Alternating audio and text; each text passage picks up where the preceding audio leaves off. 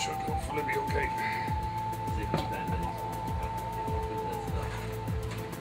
Caribou roast on a bed of veggies, expensive French wine. That's our supper for tonight.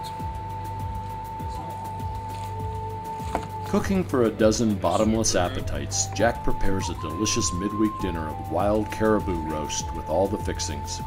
What I do, I brown it in a pan, then I smear it in mustard, instant coffee on it, 400 degrees for half an hour, and then 350 for about 2. And this one came out okay. The resulting feast is highly anticipated by hungry anglers who burn calories by the thousands, fishing for 10 or more hours a day in the Arctic cold.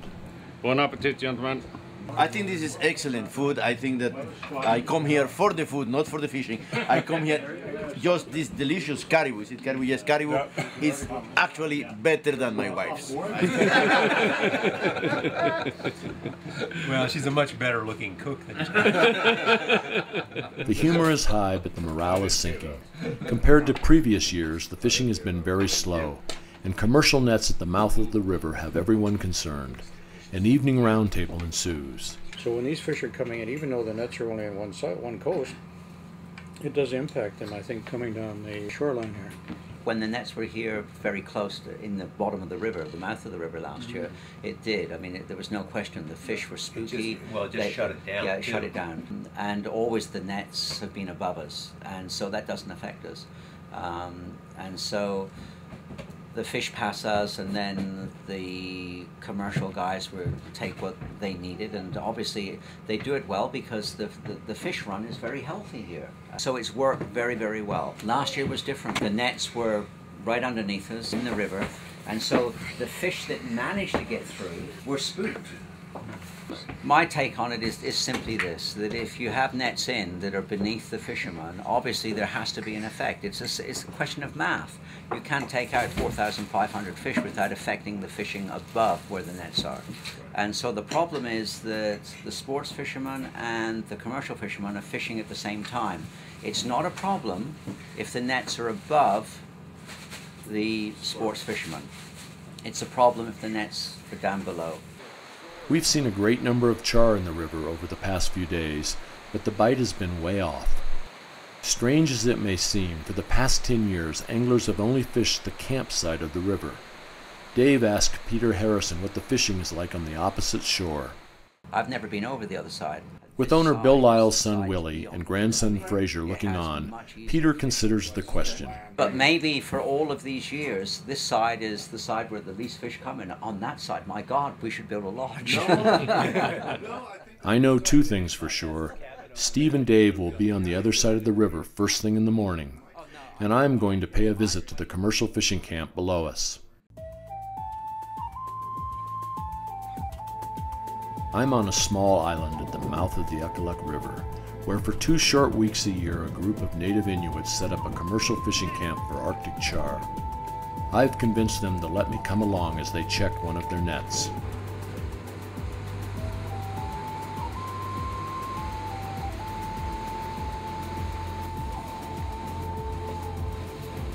Historically, this camp has been situated 3 kilometers upriver at the outflow of Ferguson Lake. For the last 2 years, however, the commercial fishermen have set their nets at the mouth of the Ekaluk, below Jacksonville's sport fishing camp, and our group of anglers is convinced it's having a horrible impact on the fishing. Within a few minutes of pulling nets, I can certainly see why they might be worried, but as the day goes on, I begin to think differently. The haul is huge, and for these young commercial fishermen, it's money in the bank. A big fresh fish out of the mouth of the Ekaluk River nets them about $20. By the time it makes its way to the tables of America's gourmet restaurants, a 7-ounce wild Arctic char fillet can cost anywhere from $30 to $70 on the menu. And what is wrong with that? Nothing, actually. In fact, from the standpoint of preserving traditional fisheries in an environmentally sustainable manner, it's all quite good. Most char that you find for sale are farm-raised, and in many instances represent everything that is wrong with industrialized aquaculture. truly wild Arctic char have only recently made their way onto the world culinary stage as a premium product produced from an artisan fishery, a movement now being championed by enlightened fishmongers, chefs, and consumers worldwide. Native peoples have been harvesting Ekaluk char for centuries. Surely there is room for both a commercial and a sport fishing camp to utilize this rich natural resource. And what effect does responsible harvesting really have on the recreational fishing anyway? The commercial quota for the Ekaluk River camp was 30,000 pounds this year, or about 4,500 fish.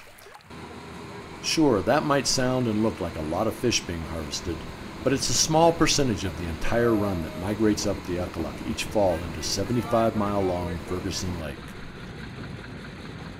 During the short season, float planes fly round the clock, transporting char back to the processing plant in Cambridge Bay.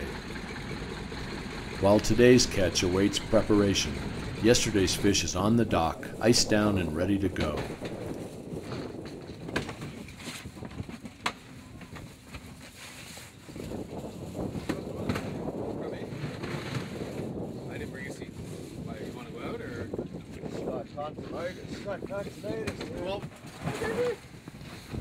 Gotta make a seat for me.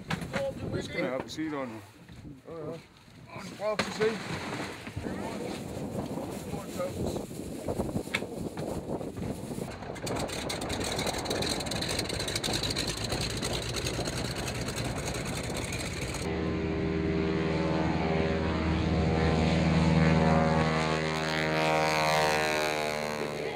In less than an hour, these same red crates of fish will be at the Katikmiot Foods processing plant in Cambridge Bay.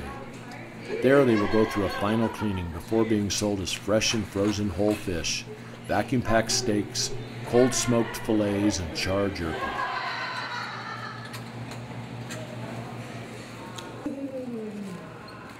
Biological data is collected from a sampling of 200 fish caught on the Ekaluk each year. Fin, scale, and otolith samples are taken to determine the run's average age and health. This is what they use to tell the age of the fish. This information is then used to set sustainable harvest quotas for the future. Commercial fishing is hard work, and once one plane is loaded, a new catch of fish must be cleaned, sorted, and iced for the next intrepid bush pilot, bent on making a large percentage of his annual salary during these few halcyon days of autumn. My fishing buddy Johnny has been extolling the virtues of fresh char liver all morning. I couldn't quite get there. It's only midday, but the guys are getting tired, and will soon slip out of their fishing gear for an afternoon nap. The final task is dumping the fish entrails into the mouth of the river, where a healthy population of some of the largest seagulls in the world ensures that the cleanup will be quick. This is what we eat. Nothing goes to waste. We're gonna cook this later on for supper. You cooked the head? Yep. Well, we had the tongue yesterday with some ribs, which was very good. That's what we live off. Ever the gourmand, Johnny invites me back to his shack for a parting taste of native cuisine. Oh yeah, man.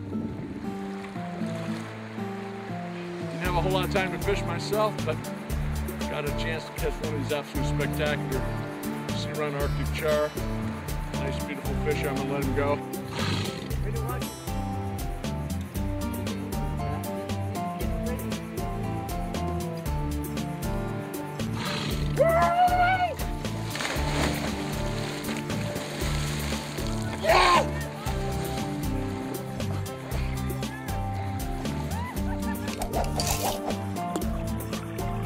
Wild